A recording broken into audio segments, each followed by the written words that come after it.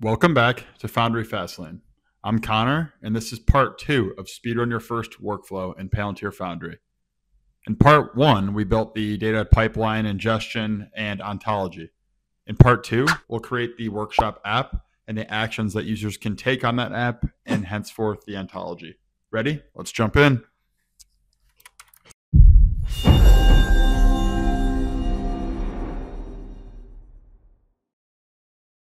In this part of the course, we will be building the Orders Inbox Workshop app. This Workshop app is meant to display all of our orders via this table below and some high-level charts above. We have a pie chart and a count over here to the right. In this centralized hub, this is where fulfillment managers would manage any orders and apply any assignment. So as you can see here, I could click into this one. Status is open and there's no assignee. I could click this assign button and assign to myself. Furthermore, I could filter the data set here on the right on assignee or really any of these values we see over here. To start building this, navigate to your project folder, click New, search for Workshop module. Ensure we give ourselves a name here for our workshop. I'm going to do Connor Demo, and we're in. To start editing our workshop app, click Layout. We'll click into our header, and we'll change our title to the same as the workshop. For our icon, let's go ahead and change this to Cube. And our color, we can look for Blue 4. Next, let's add the All Orders table. So we'll go into Add Widget on the left side and click Object Table. Over here on the Properties panel to the right, let's look for New Object Set Variable. And we're going to look for Connor Demo All Orders. Click Select. Let's make sure we give this a name. That'll be Order Object Set.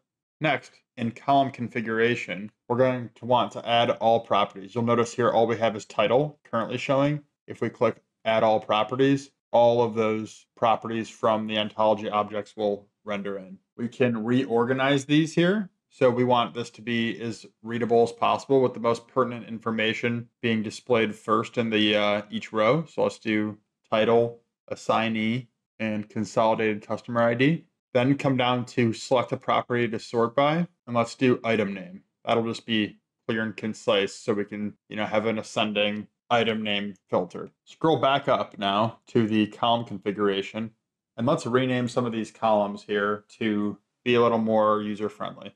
So if I click this down arrow on title, let's change title to item name. Now, our table's not fitting perfectly how we would want to in this current setup. So over here in layout, let's go to this section. We were previously clicked into object table. Let's go into the section. On the right side properties panel, you'll see the column width under dimensions. We'll select flex and change this to 2. That gives us a little more breathing room. Next, let's add the filter widget. We will search for filter list. On the right side here, we will select our object set. That's going to take the table items and link it up with this filter. Here, we're going to add some filters. We're going to actually add all of our properties. The gist is we're going to add each property and assign all that we can to be a drop-down or multi-select drop-down filter. That'll enable us to, instead of filter by having to type in the free text, as a multi-select drop-down. You'll see more as I kind of configure this. So I'll click item name.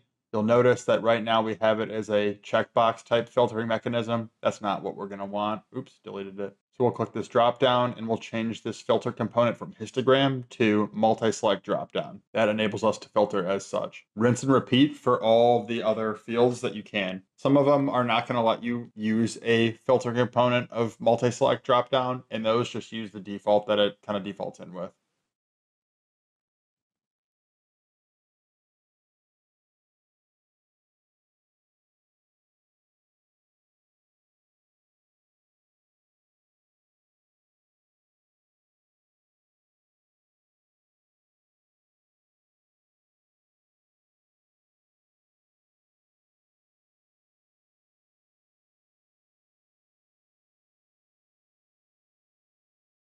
Now, just to clean this up a bit, I'm going to drag status up beneath item name and also order ID up closer to the top. I want to make sure that all of the common filter key-ins are at the top. whereas some of these bigger graphicals are towards the bottom as they're probably more niche. Next, let's enable this switch that says allow users to add and remove filters. That's just going to let the end users be interactive with this filter panel. And let's set our output variable name. We'll do order filters. Now we have our filter panel configured. However, you'll see that if we apply a filter here, the left side table is not responsive. That's because we haven't taken our output filter and linked it up with the input object set for this table. To do so, let's create a variable. Click the plus sign. We'll look for object set and object set definition. Next, let's click into here and select our all orders object. Click select. We'll filter, or we'll give ourselves a name here. Filtered orders. Now click using a variable and we will select order filters. So now that we have our object set linked up with our order filters from our filter panel, let's pass that filtered set as the input to our table here. So I can select filtered orders. And now if I go and filter or apply a filter on the right side, like A4 paper, you'll see our table is responsive to our filter panel. Great, we're all linked up now.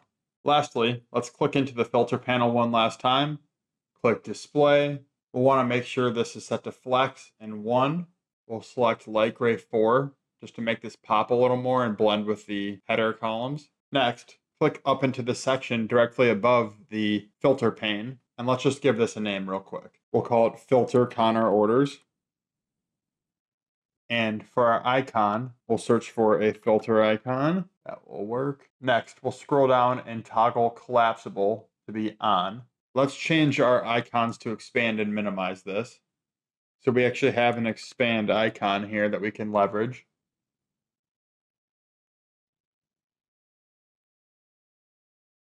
For some reason, I looked up expand, it wasn't coming up. So we're going to actually look for menu closed. And then to collapse, we're going to look for menu open. For formatting, let's just change this title, a little cleaner look. And for background color, we'll go for light gray 4. Next, let's add the object details section. So we'll click into our object table and we'll click split section, new section on the right. Once we've done so, we'll click into our new section and we'll enable section header. We'll remove our title here and we're going to make this header format a title. Next, let's click the plus icon top left and we'll search for object set title. On the right now, let's look for object table 1 active object. So that's really going to take the selected object out of that table on the left and pull the information into a kind of deep dive descriptive view. Next, let's click add widget. We'll search for button, click into the button now. We'll move down to fill available horizontal space. We'll select that, or rather toggle that, and then click into display. And we'll change this to auto/max. Now, under the button, let's click add section, add widget, and we're going to search for property list. Again, let's select that active object. Under this add item, we'll scroll down to add value. We'll click that and we'll look for item name. But rather than just click through here, let's actually just go click add all properties. You'll see now we have a display property list here showing all of the properties for the active item. If we need to change which properties are displayed, we can do so here. For example, in the training, it says to get rid of the status. That cleans up our look a little. We'll click add all properties again to add status back, since actually we may want to keep that as we investigate any active items. And finally, let's come down to number of columns, check that down to 1. That'll give us a cleaner look. Jumping out of our properties list now, I noticed we haven't renamed our base section here. So let's go and rename that to all orders. You'll see that's reflective of the title property here on the right side. Let's also add an icon for this. Let's look for table. Click into layout and we will go to all orders. We'll want to make sure that the changes were applied here as I had an issue. So just enable that your section header is showing and that your icon that you selected took. Okay, looks good to me. Next, I noticed that we have a ellipsis here indicating that our values are kind of dragging outside of the visible text box. To fix that, click into this properties description here, And let's scroll all the way to the bottom and we'll see under number of columns, enable value wrapping, just enable that.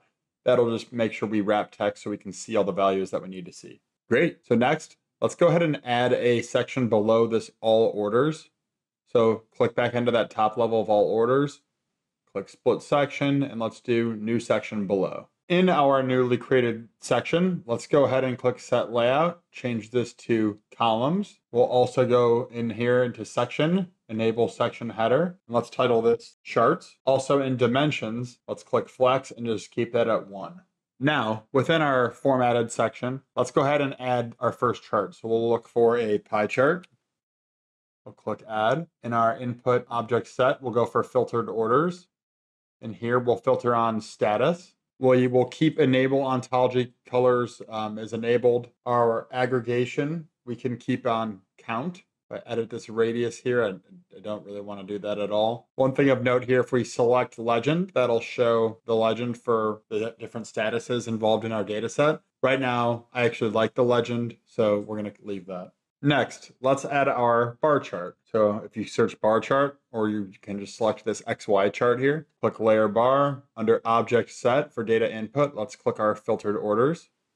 If we scroll down, we're going to look for days until due for our x-axis. Under bar series, segment by, let's select status. Next, we can click back into the chart editor, scroll to the bottom, select customize, located under bar orientation. This bit was a little confusing in the course. Now, all we want to check in here is that the bar orientation is set to vertical. It looks much better in vertical. We wouldn't really want this in horizontal in this case. Let's make sure we give our bar chart a name. Next, to further clean up our app, let's select our charts section and click the move arrow. You'll notice that just swapped spots with the item name table and monitor item information. This will just clean up the look for the user a little bit more. I think it makes a little more sense visually. Speaking of the item table, click onto that for a second. In here, per the training, we're going to want to reorder our column configuration. So let's make sure this starts with customer name, item name, status,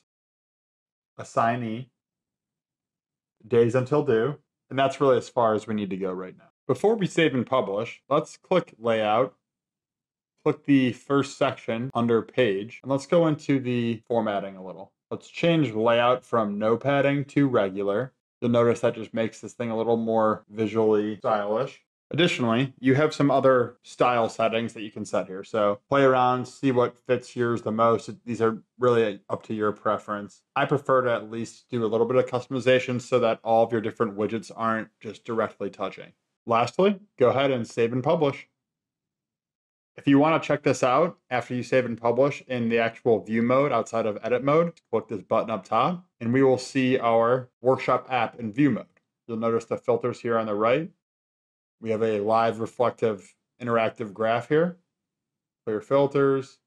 So feel free to play around with it for a second and familiarize yourself with what we built. Next up, we'll be configuring our actions. You'll notice this button right here is just button right now. We will likely be configuring that into something that actually drives an action on the data set. Before we continue, what is an action? You'll remember when we created our ontology object, there was the create, modify, delete actions. Those are the default actions associated with any ontology object. We can create new actions that pertain to the object type in the ontology. For example, our orders have an assignee. So that likely would be something that we would want as an action associated with that ontology object. So you can assign an order to somebody. You'll notice in our table here, we have certain orders that don't have an assignee. So hence we will rig this button up from just being called a regular old button to actually assign. So we can click a record, click assign, and actually assign that order to someone to action. Let's get started. Click Control-J, and let's search for the Ontology Manager. We'll open this in a new tab, importantly, because we want to keep our workshop app open. Navigate to your ontology object. It should be in your recently viewed. Next, click on Data Sources. Allow edits needs to be enabled, and save. Next, click back into Overview. We'll scroll down into Action Types, click New. Make sure that your current object type is set. Modify Objects is selected, click Next. We'll add properties here of assignee and status. we will map assignee to the assignee that's passed in at runtime. The status, however, will not be passed in at runtime. We just want this to be a static value. So let's just do assignee. We'll click next, give yourself a name. You can change your icon if you want. This is fine. Click next. Here, make sure you keep this as organization. In the training, it says user. However, that may introduce additional steps that we would need to handle. Click create, and we should be good. Let's take a second to look at our action type here. In overview, it shows us our description, contributors, etc. Into rules, we can see what this action is actually triggering, both in TypeScript and kind of visualized here.